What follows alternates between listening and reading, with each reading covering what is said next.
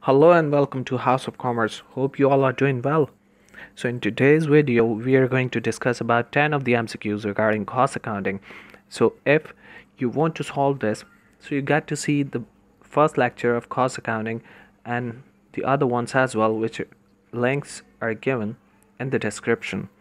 So let us start with number 1. Revenue minus all direct costing of making the goods or supplying the services is known as A. Gross profit, B. Cost of sales, C. Expenses, and D. Net profit.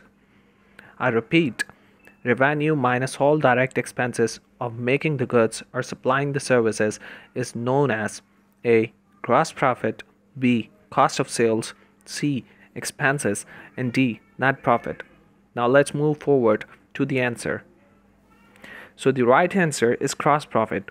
Why it is so? Because gross profit is purely that profit which we earn by selling our goods or services, which are the main business of the company. Cost of sales means only the cost of those goods which are sold, and expenses means those assets which are expired or damaged or whatever, they are obsolete from the company. And net profit means all the expenses related to the factory, either they are direct or not. So they are indirect or direct expenses. Therefore, the gross profit is only the profit which is derived purely from the direct items which are saleable by the company. Now let's move forward to the second one. During costing process, to arrive at the gross profit of a trading business, which one of the following formula is applied? A. Sales minus opening stock minus purchases minus closing stock. B. Sales minus opening stock plus purchases plus closing stock. Sales minus opening stock plus purchases minus closing stock. And D. Sales minus opening stock minus purchases plus closing stock. So let's move forward to the answer. And the right answer is sales minus bracket opening plus purchases minus closing stock and bracket closed. Because opening stock plus purchases minus closing stock is the formula of cost of sales. So by subtracting sales minus cost of sales, we'll get the gross profit. Now let's move forward to the third one. Direct expenses are carriage inward, B. Carriage outward, C. Carriage outward, and D. Both A and C. Now let's move forward to the answer. Answer is carriage inward. Why it is so? Because carriage outward means the carriage which is taken from the factory to the market. But this does not contribute anything to the cost of product. Therefore, we do not add it into the cost of purchases.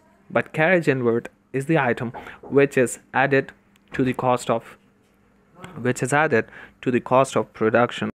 On number 4, net purchase is equal to invoice amount and A. Plus freight in plus discount, B. Less purchase return plus purchase allowance, C. Plus freight in less purchase discount, D. Plus discount less purchase return. So the right answer, what do you think about it? Let's move to the answer. So it is C. Plus freight in less purchase discount. Why it is so? Because we have already discussed that freight in is a direct expense. So we have to add it into the purchase price, and purchase discount is a contra expense.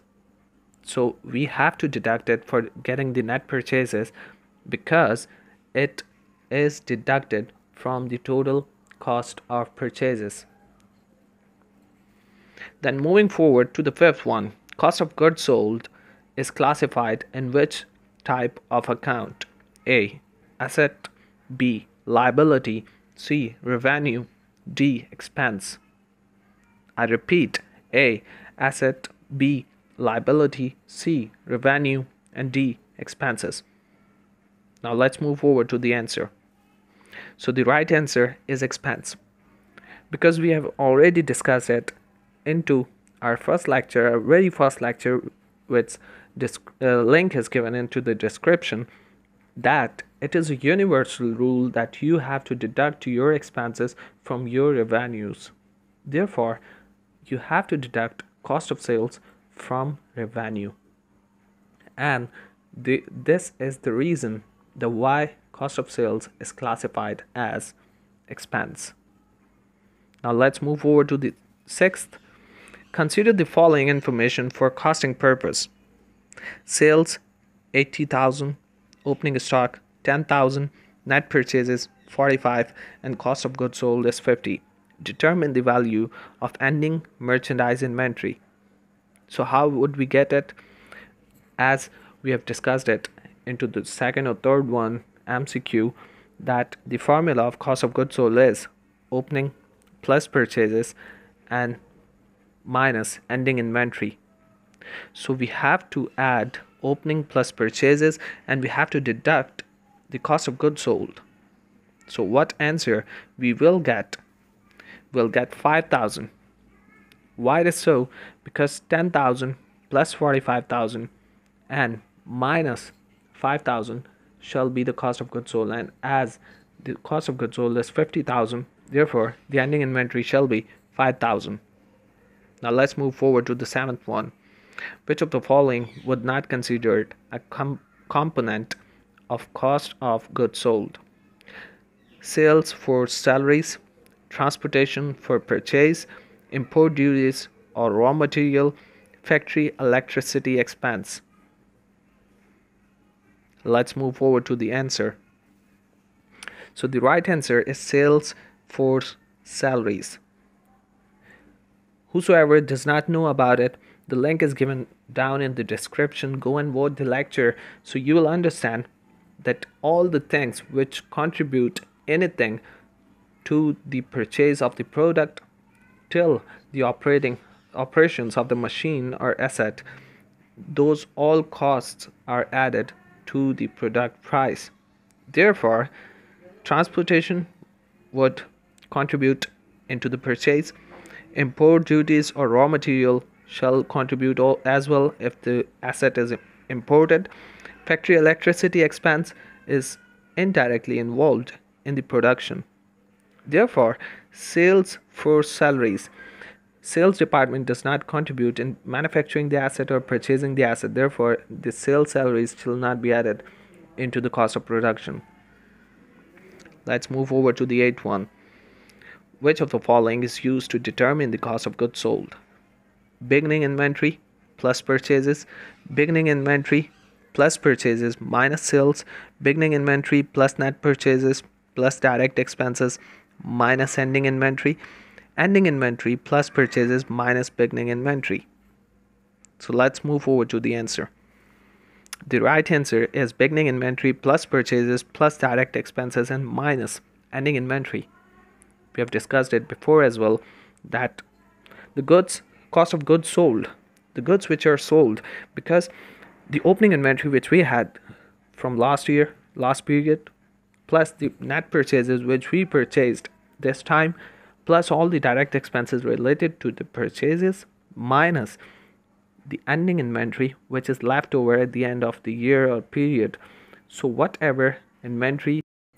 Number 9. Which of the following would not be considered as a component of cost of stock? A. Salaries to the selling staff. B. Transportation inward cost. C. Import duties. And D. Purchase price. So the right answer is salaries of selling staff, because we already discussed it that selling staff does not contribute a single thing towards the production of an asset or to the purchase of an asset. Therefore, it shall not be added to the cost of stock. Now let's move forward to the 10th one. As a costing team member, calculate the gross profit if the sales is 6,000, cost of sales is 5,000, opening stock is 1,000, purchases is 4,000, wages 2,000, and office rent 1,000. Now the options are A. loss of 2500, B loss of 1500, C profit of 2500, and D is profit of 1000. Now let's move forward to the answer.